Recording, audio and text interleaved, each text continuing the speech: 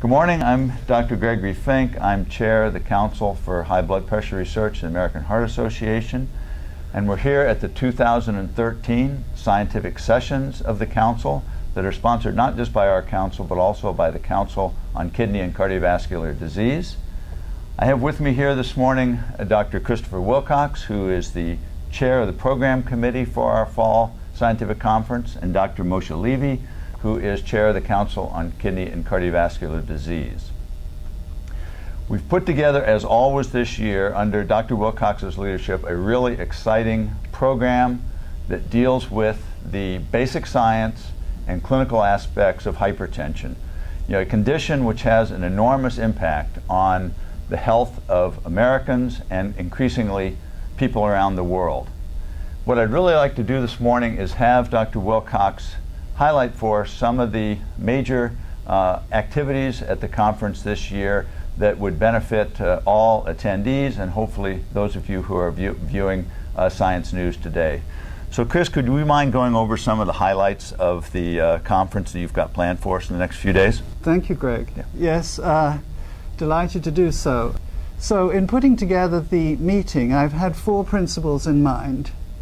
The first is, and foremost, to continue to showcase the very best science in our field of hypertension and high blood pressure research. And I've been fortunate to chair a number of programs for academic societies. So I'm sort of aware of the quality of science that is presented. And nowhere beats this meeting. It's a very high quality presentation. So the second is to make the meeting friendly and inclusive for the trainees. And that's carrying on a tradition which really I think was started by Rian Tuez and very ably promoted by yourself in recent years. So we now have a meeting not just for the best of the best, but a meeting in which the trainees can really feel they are true participants. And in that regard, this year, we continue the tradition of having a trainee-only abstract presentation, poster presentation on the first night. And we've put special extra funds this year into that meeting so as to provide a nice food and drink to make it an excellent, a celebratory event, which it surely should be. Absolutely.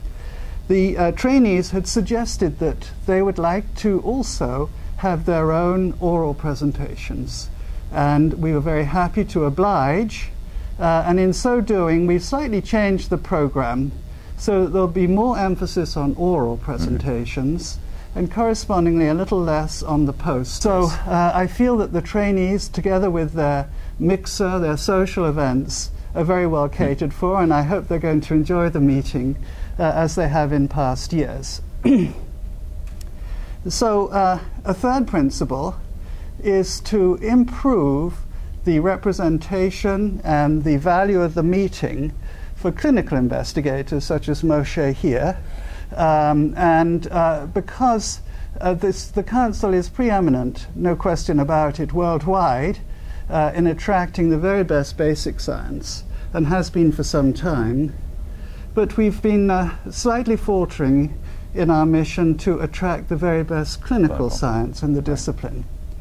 So this year, one of the two workshops is specifically on novel mechanisms to measure quantitative variables relating to high blood pressure, circulation, brain function, and kidney function non-invasively in man.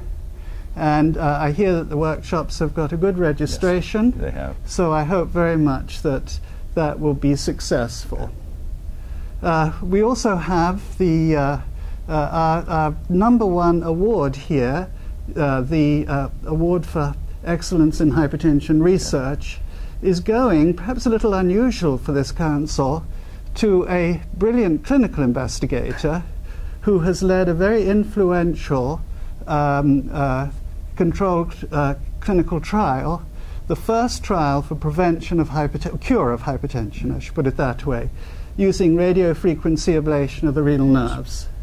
So Murray Esler will receive that prize, and I programmed the first talk in the other workshop by Jerry DeBona, a world expert on renal nerves, to put his discovery in context. So the fourth principle is networking and social interaction. Science is hard. Often one spouse is favored and the other is at home.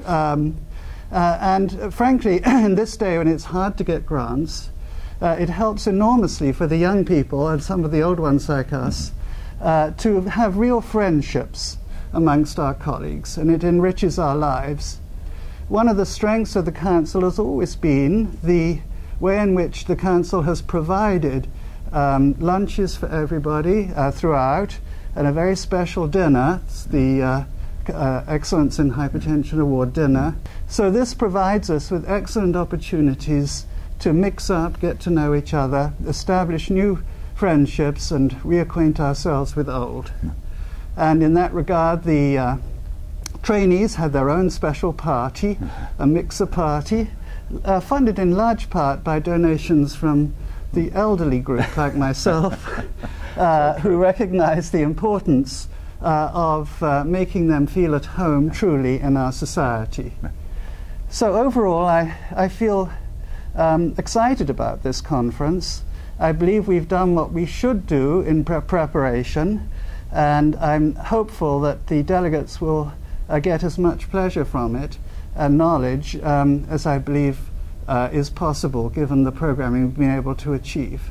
Chris, I really want to thank you for putting together what I think everyone has agreed now. I've talked to many people already. I really agree that this is a first-class program, an exciting program, a very timely program, and one that I hope will attract especially more of our clinical colleagues to pay attention to what we're doing and hopefully attend our meeting. Now, I just want to turn my attention briefly to Dr. Levi. You know, the Council for Kidney and Cardiovascular Disease has been a co-sponsor of this conference for a number of years now.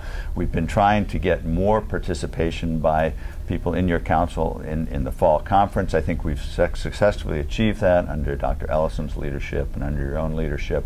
I was wondering if just you could briefly comment on the parts of the program that are specifically dealing with kidney and cardiovascular disease. Of course, that theme runs throughout the meeting, as it has to in a meeting in hypertension. But we also have two special sessions that your council programs. Could you just briefly tell me about those? Yeah. So, for example, the Donald Selden Lecture, which has been part of this meeting for several years, will be given by Dave Ellison, our immediate past chair. And his work is on epithelial sodium channels, which is important for kidney disease, high blood pressure, and cardiovascular disease. So that's going to be an important part of the meeting Friday morning, followed by a special session that's sponsored by Kidney and Cardiovascular Disease, the oral session with the best abstracts that relate to renal physiology and pathophysiology, which are also relevant directly to hypertension and cardiovascular disease. And in addition, the Council provides support for young investigators to be able to attend this meeting, and several young investigators are supported. I have to say, I looked over the session, the special kidney session. There's some very, very exciting abstracts that are going to be presented in that session on the molecular aspects of sodium transport in the kidney and how that can be modified in disease states. I think it's going to be a very, very strong session. Again, I just want to thank you and the Kidney Council for being willing to participate in this meeting. I think it adds a tremendous amount of value overall to the meeting. Great. So if I could just make a comment as a nephrologist myself, who's crossed party lines here to join this particular council, I would say that this is a very important role that this council has now taken on by featuring the renal disease and nephrology within the programming and within the council leadership. It was a big step for the council to take, to be frank, and I'm proud to say I had something to do with it a few years ago, and I've seen a tremendous fruit from that, because in all honesty, whereas there are very good forums for presenting pure renal parenchymal disease, whether it's glomerulonephritis or whatever, hypertension, which is a large part of nephrology, is not very well featured in the classic nephrology meetings. And I think many nephrologists have felt comfortable coming to present their work on hypertension here with us, and it certainly enriched our program here. So on that note, I would just like to invite nephrologists who are interested in hypertension, who treat patients with hypertension, and in fact anybody who, any clinician or any basic scientist who has an interest in the field of hypertension, to continue to follow the activities of this meeting on Science News. And also, I invite you to attend next year's meeting, which is going to be in San Francisco in September. Please come and join us and add to the excitement and knowledge generation that occurs at our annual meeting.